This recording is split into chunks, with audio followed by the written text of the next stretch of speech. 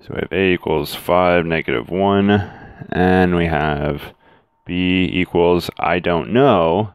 So how do I write out something I don't know? Well, I do know it's a point, so I'm just going to write it as x comma y.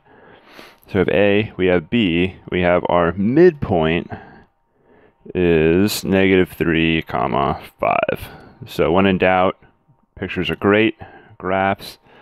So a is 5, -1. 5 to the right, down 1. So that point is A. I don't know B, so I can't graph it, but M, -3, 5. -3, 5. So there's M. A, there's the midpoint. Well, I can graphically see, here's the midpoint. If I draw a line, well, it's a bad line, and keep going, what I'm going to have up here is our point B. So how in the world do I get the coordinates A and B? Well, I know the midpoint formula, average the x's, average the y's. So our x's for A and B, we have, that's what normally we'll call x2, and here's x1. So we have x plus 5 over 2, comma y plus -1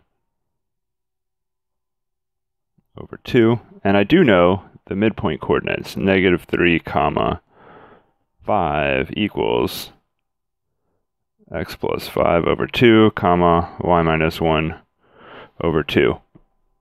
Our goal is to find x and y, so all I have to do, we have this point equals this point, so our x coordinates have to match, our y coordinates have to match. There's really two equations. -3 equals x plus 5 over 2, and 5 equals y minus 1 over 2. Now we have two separate algebra equations. These are just basic algebra here. We're going to multiply by 2 as our first step. Multiply by 2. I'm going to write that as times 2. Now we know we have to multiply both sides by the 2. So 2 times -3, -6 equals the 2 cancels the half. X plus 5, subtract 5, -6 minus 5 is -11. There's our x coordinate. Now over here, we can do the y coordinate. Same thing. Multiply both sides by the 2. 10 equals y minus 1. Add 1 to both sides. 11 equals y. So we got our point -11, 11.